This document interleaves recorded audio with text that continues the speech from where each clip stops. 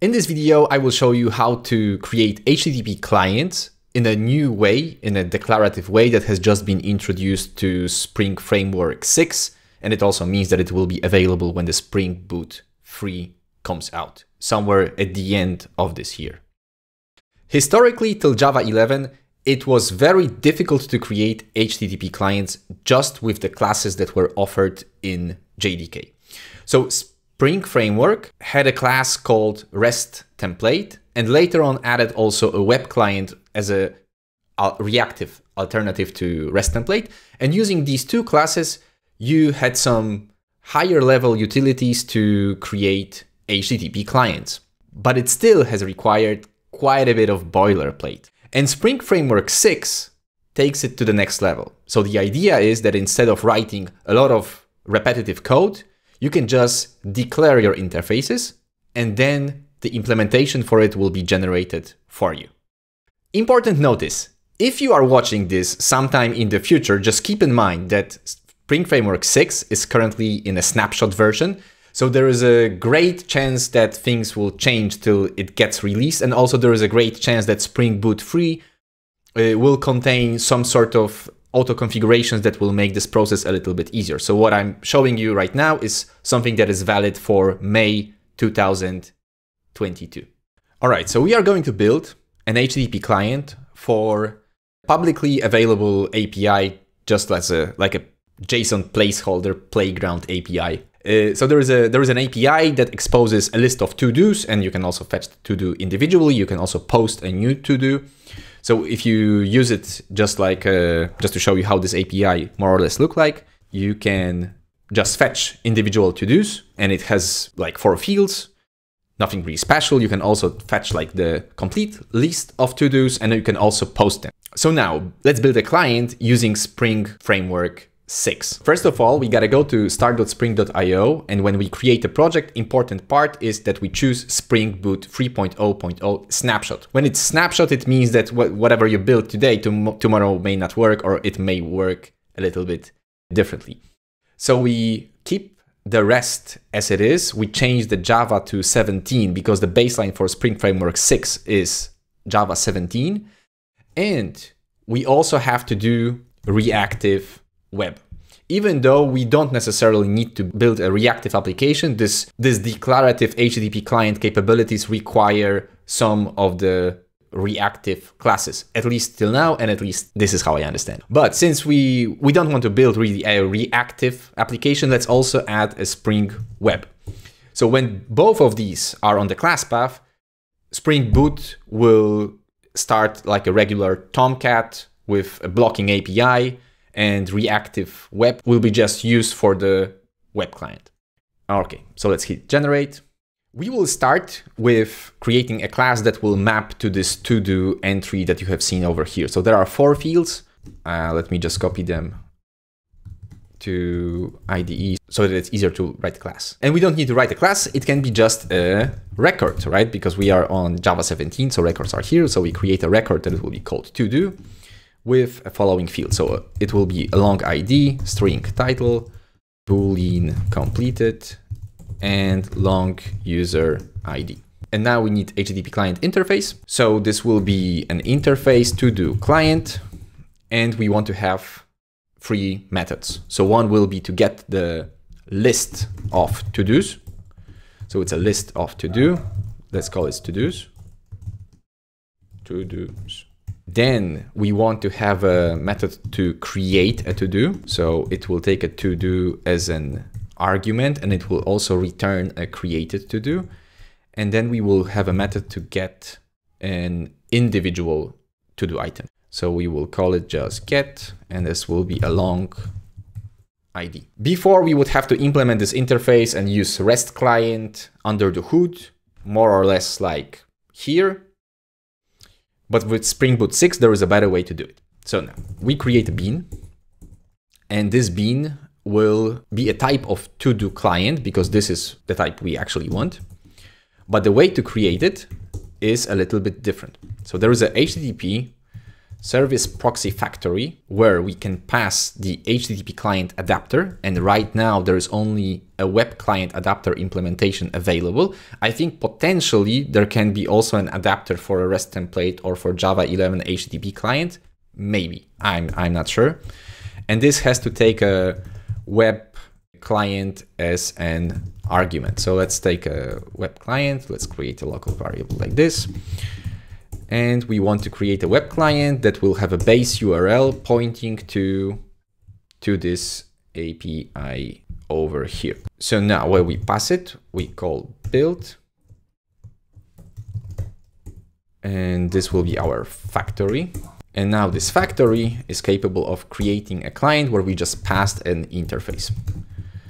So that's it. We can return it and bang, we have our to-do client created almost. Because now we have to annotate this to-do client interface and its methods to tell Spring what HTTP methods are they. Like if it's a, the parameters that we pass, is it a body? Is it a request header or request parameter, and so on. So the easiest one would be to get to-dos. We just annotate it with get exchange, and it means that this will execute and get method hitting this URL. Our URL is slightly different because we have to hit this URL plus to-dos. So we can pass to-dos as a annotation parameter, very similar to what we do with Spring MVC. Like if you know Spring MVC mapping, this will be almost the same. When we do create, we do post exchange, and we have to tell that this is a request body. And we get to do, we also have to put here to-dos. And the same for getting an individual item. This will be to-dos, where we pass to-do ID. And now we have to mark it as a path variable to-do ID. You probably noticed that we have to repeat these to-do all the time. So similar to Spring MVC, where we can just put a request mapping on the controller level, here we can put HTTP exchange, where we define some common properties of every method. So let's just put to-dos, and we don't need to repeat it anymore. Okay. So now let's see if this thing actually works. So let's create a bean of type application runner. This means that this is a piece of code that will be executed when the application starts. And we will pass here a to-do client as a method parameter. So Spring will inject it. And now let's do to-dos just to try if these things actually work. All right, so let's run it.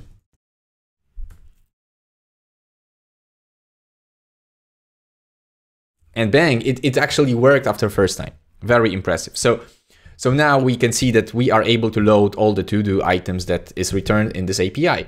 The same will of course work for posting it. So if we do create and then we create a new to-do, probably if we get it, I don't think this API actually creates anything, but we can give it a try. So what happens if we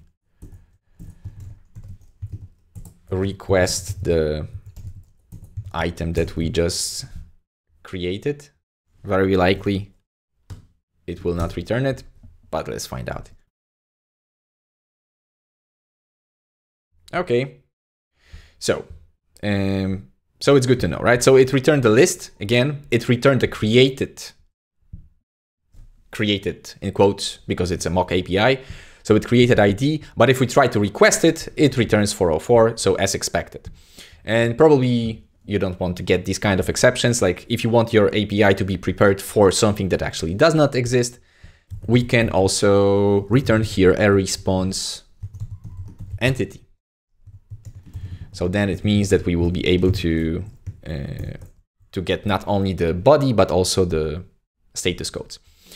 There is a number of return types that are supported. One thing is like regular objects that you want to get. Then you can also wrap them with the response entity. And also there is a support for Flux and Mono. So of course, all the reactive things that you would need if you are building a reactive application.